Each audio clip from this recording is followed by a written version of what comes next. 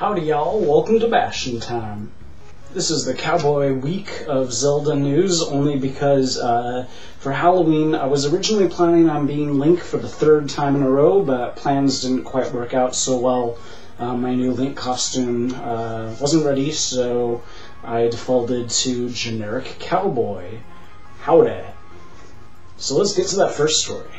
In the spirit of Halloween last week, I have a quick little jack-o'-lantern, or maybe we should call it Link-o'-lantern, series of images for you. Basically, two amazing pumpkin carvings caught my eye this past week, and I just had to share them with you.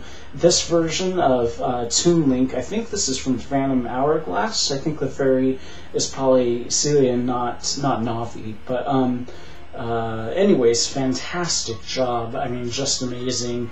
My Zelda pumpkin was just a Triforce, and not a very good one at that. I didn't get the Triforces equal.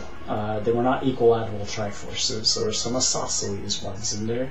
But anyways, fantastic job. And then this pumpkin carving is, of course, the Hylian Shield, and geez Louise, that's just awesome. Really awesome pumpkin carvings out there by some Zelda fans. There are a few more really awesome ones down in the link below. Also, speaking of Halloween, Dorkly Bits had a quick little video of various video game characters trick-or-treating or involved in Halloween activities in some way. So, of course, they had Link and Zelda trick-or-treating with some pretty amusing consequences. Definitely check this one out. There's the link down below for you.